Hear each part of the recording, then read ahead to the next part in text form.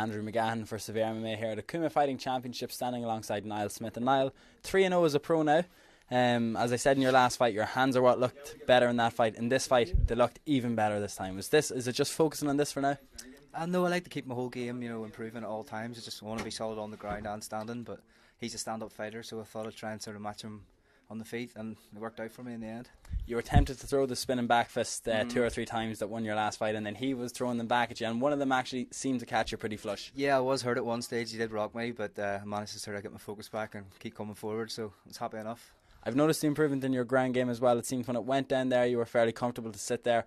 He was throwing up a little bit from the guard. It seemed like he wanted to be a bit more active. Were you expecting that? No, I didn't expect him to shoot for a takedown at all, to be honest. I thought it was going to be a kickboxing match, but obviously he's been drilling a bit of ground, so came out of nowhere, but I dealt with it and I'm happy enough too. Did you notice in particular he was throwing them after some of your strikes? I think you were throwing a right kick to the body in particular that was just making sickening sounds and hurting him badly. Yeah, he's a very tough guy. I mean, 2 of those shots landed one after the other, and I could have swore he would have went down, but he didn't. He's a very, very tough opponent. Something that I've been saying to the other pros tonight is that with more Irish guys coming back to fight in the Irish circuit or being given fight exemptions, do you think it's going to be harder for you to get matched? Because the budget for Irish shows might only be maybe 2 or 3 pro fights on a card, and if it's the chance to get someone like Tommy McCafferty who's on a Cage Warriors exemption, are you going to see a gap now between when you fight next? Hopefully not, no. I mean, I'm game to fight as long as I'm not injured. I want to fight, so anybody.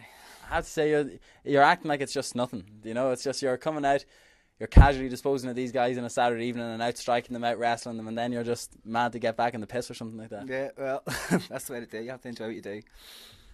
2 things, and we're going to let you go. When you're very active now, I last saw you fight in December, or late November, early December now again. Is this going to be the same type of turnaround, a little bit longer to hone on something else, or just whatever happens? If he gets me another fight, I'm good to go again. I want to keep busy.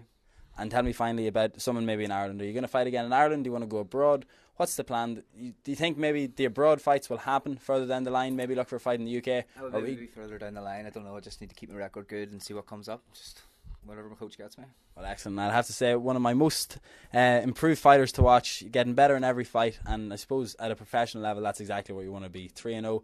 And anyone you want to thank before we go? All my coaches and everybody I hate to push me on. Can't do it without them. Niall, thank you very much. We'll see you soon.